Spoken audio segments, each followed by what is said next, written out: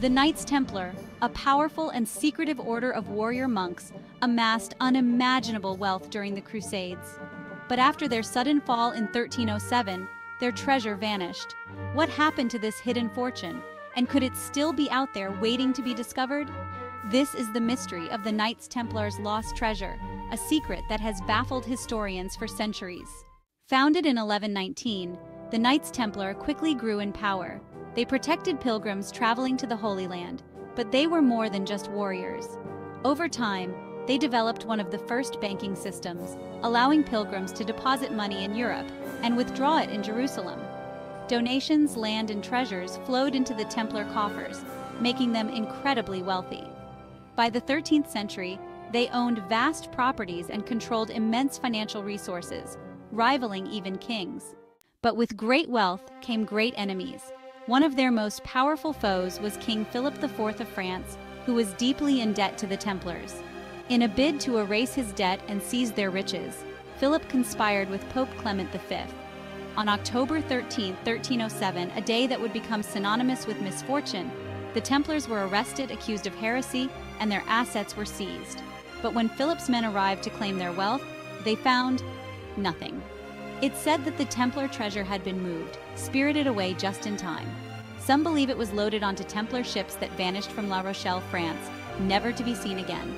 Others think the treasure was hidden in secret locations across Europe. But one thing is clear: the enormous fortune of the Knights Templar simply disappeared. Theories about the lost treasure are as diverse as they are mysterious. Some believe the wealth was hidden in Scotland, possibly beneath Rosslyn Chapel, a site tied to the Templars and later made famous by the Da Vinci Code. Others point to Oak Island in Canada, where a mysterious pit, thought to contain hidden treasure, has intrigued explorers for over 200 years. There's also speculation that the Templar fortune was transferred to Switzerland, where their banking practices laid the foundation for modern Swiss banking secrecy. Despite the centuries that have passed, treasure hunters and historians alike are still searching for the Templars' hidden wealth.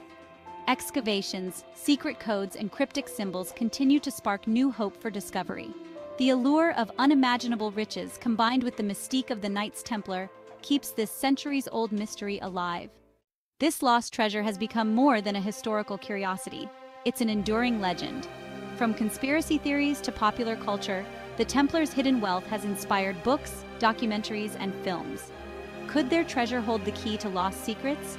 Or is it simply a myth spun from the shadows of history? The truth may never be known.